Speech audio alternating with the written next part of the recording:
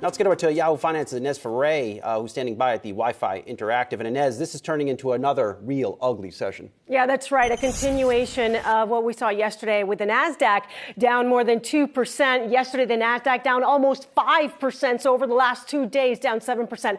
But this is a world map. So you can see also we're looking at other markets as well that are trending down. You've got the London FTSE that's down 1.7%. In Paris, stocks are down. The Frankfurt DAX is down 2%. Hong Kong Hang Seng down more than 3.5%. Coming back to the markets here in the U.S., we are watching the Dow down almost 1.5%. The NASDAQ, as I mentioned, down more than 2%, and the S&P 500 down more than 1.5%.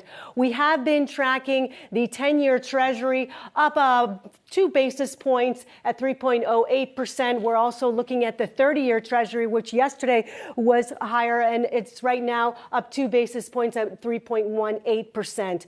Looking at our trending tickers, we are seeing some of these stocks, some volatile moves with these stocks. First of all, well, you've got Bitcoin, crypto, that's down 8% right now. You've got Block that's down 6%, and DoorDash down 8%, and Zillow down 9%. Also want to mention that the home builders are down. They were down yesterday. They're down today as mortgage rates go up. The housing market perhaps softening, so you are seeing some pressure on those home builders as well, guys.